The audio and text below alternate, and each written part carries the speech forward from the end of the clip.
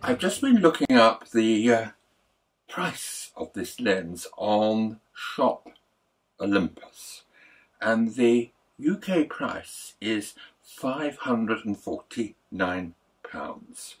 I see they've recently knocked £50 off the price, but it's much less than many of the Pro lenses. And what I want to show you now is simply how good this lens is for anybody out there working on a tight budget. Furthermore, I'm not going to use the lens on my posh camera, that is the EM1. I'm going to use it on the EM10 Mark II. So let's have a look at the pictures, shall we, and see what you think. I've got 10 to show to you.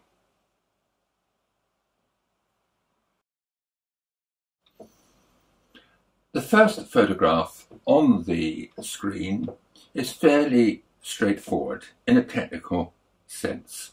It shows Bateman's, the former home of Rudyard Kipling, now in the care of the National Trust. If you drive down the A21 out of London towards Hastings, and about halfway down you'll find the brown signs directing you to the property. In terms of dynamic range, it's pretty straightforward. Dare I say, you could take a decent picture of this with a smartphone.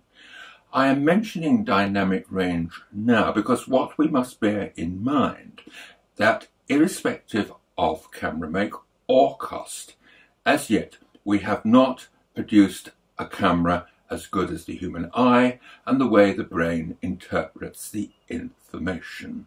You are better than anything we can make in this category. And when we come to the next picture, we will see this problem more clearly. But in regard to this picture, it's pretty straightforward. It's almost point and shoot. But I still think it's a nice picture.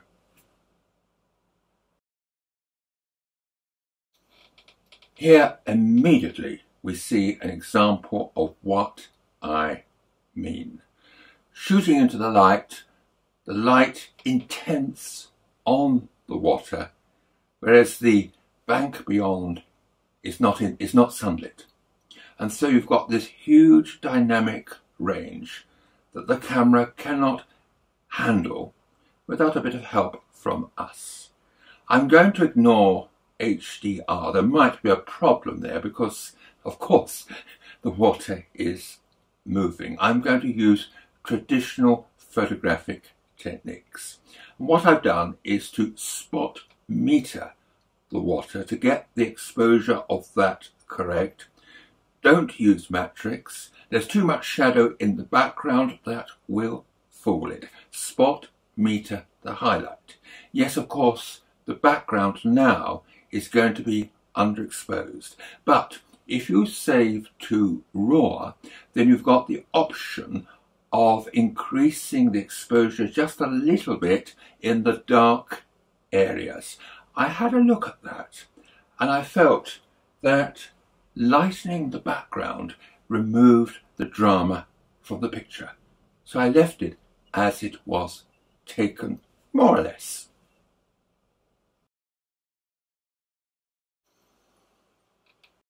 I'm not a photographic fraud. Why do I say that? That rainbow is for real.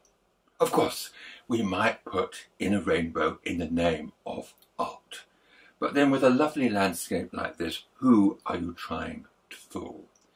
If you understand weather patterns related to landscapes, then you will find out, as I did, that this part of Scotland seems to attract a lot of showery weather that creates rainbows like this. I've been here a couple of times with other photographers on my photographic holidays, and we've seen this situation more than once. Before we move on, I just want to demonstrate to you the difference between extreme wide angle at 14mm, and now we move to telephoto, that is 150, to give you some idea of the range of this particular lens.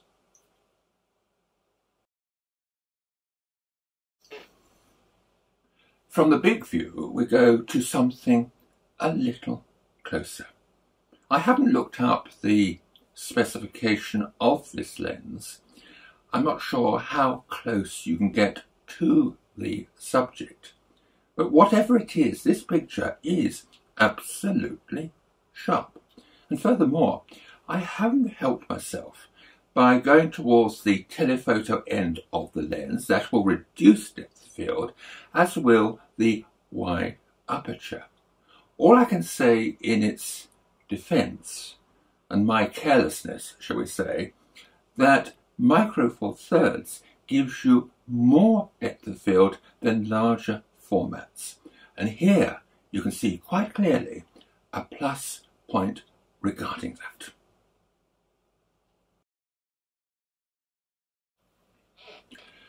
The 14-150 zoom lens does not have its own image stabilizer.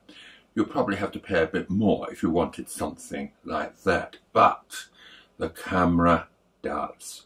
And of course I've used it in this shot at the church at Glenfinnan. Because of the low level of light, then the shutter speed was a 20th of a second. And I think the picture, handheld of course, is absolutely sharp.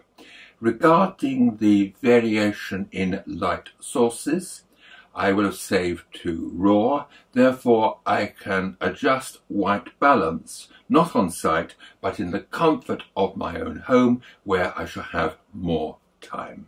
And I think I've got it from memory just about right. The Torrent Walk is just outside Dolgelly in Wales, right in the southern part of Snowdonia, not far from Cadair Idris.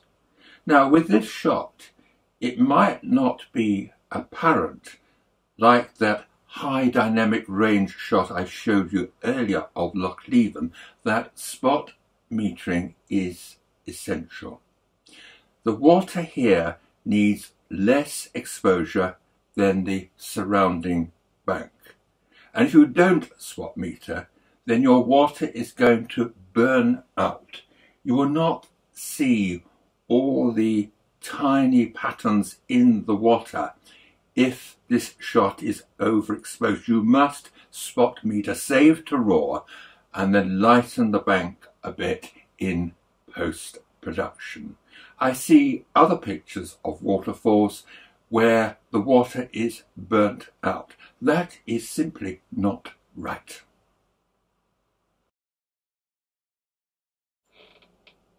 Another water shot, but of course quite different to the last one. This time I've blurred the water, creating a sense of movement by using a fairly long shutter speed, 1/8 of a second, and yes, before you ask, it is handheld, relying on the superb image stabilization in the EM10 Mark II camera.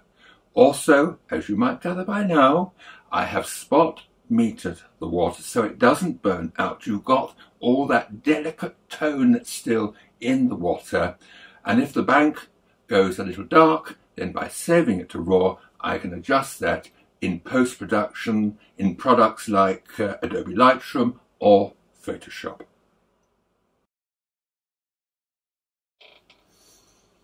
Another water shot, this time in Wales. Last one, incidentally, was in Scotland, and handheld once more at 1/8 of a second.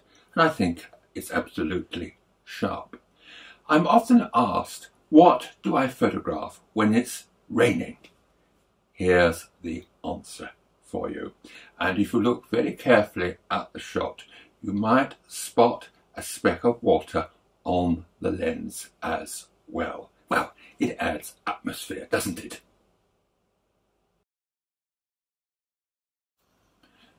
When I ran photographic holidays for HF Holidays, from their hotel we were based at North Ballachulish.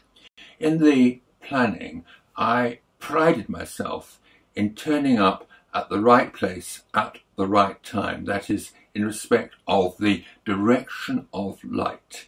I had to rely, of course, on a certain amount of luck regarding the weather, but I think I've got it right here. There was, as you might imagine, particularly looking at the highlight beyond the monument, there was a huge dynamic range. And of course I had the spot meter for that highlight, and I did have to do quite a lot of post-production afterwards in Lightroom. Took a little bit of time, but I think I've got there.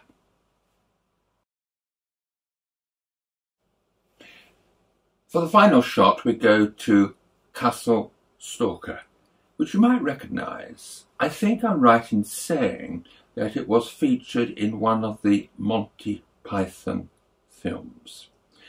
This shot, not perhaps the usual one.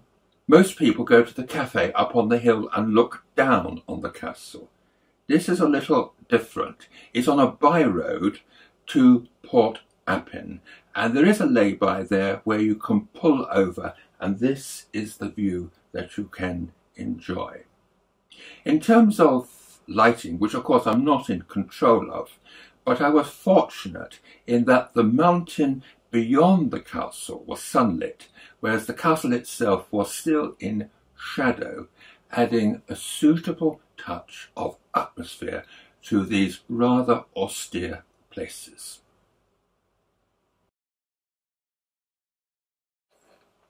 Well, that's the end of this selection. Hope you've enjoyed them and make your own judgment as to how good you think they are.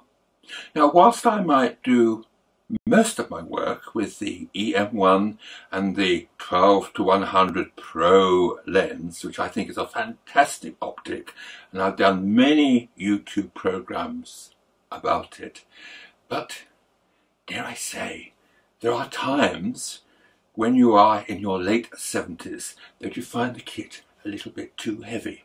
You may have noticed that most of the selection, I think all bar one, were done in either Wales or Scotland.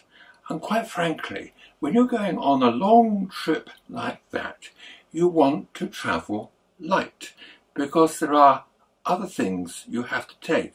Not camera gear, but important things like your lunch, for example, and maybe warm clothing.